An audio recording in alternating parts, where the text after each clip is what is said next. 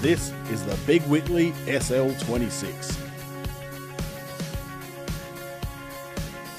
The Sea Legend is a popular, big, luxurious sports fisher cum cruiser capable of tackling the big stuff head on and bringing you home in complete comfort and safety.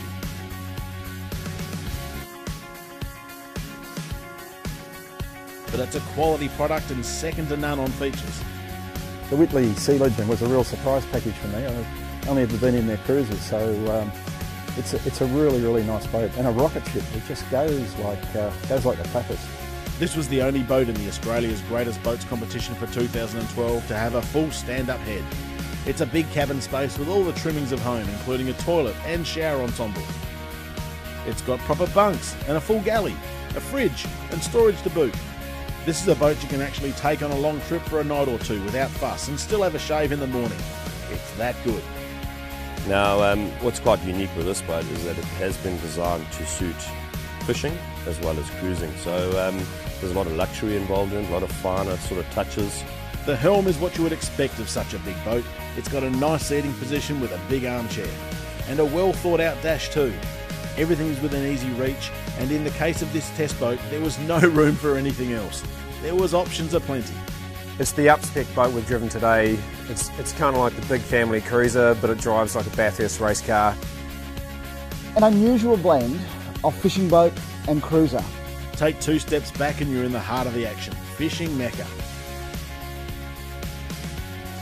It's just lovely and comfortable. The family's going to be happy, you know, 2 kids, go camping, go water skiing, go and do a bit of fishing, go and do a barbecue, chuck some outriggers on it, go 30 miles offshore and catch a marlin the next day with the boys. Whitley, Sea Legend, great boat.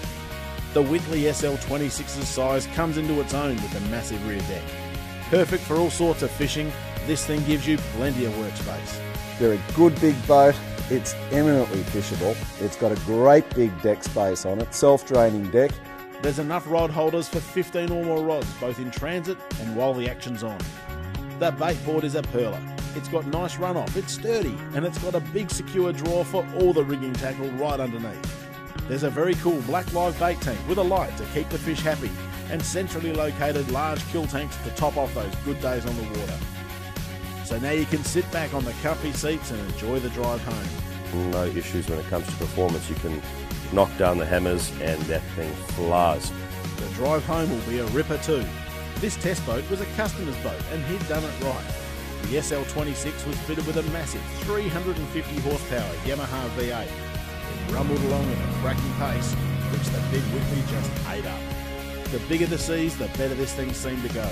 It turns well at speed, it cuts the chop with ease, and it can smash off the top of some pretty big waves like Mike Tyson shakes off a punch for the face. Well, storage absolutely everywhere, and of course nobody finishes a boat like the Whitley. Their timber work, their mouldings are all beautiful. This is a big, bold, luxury fishing boat that really means business.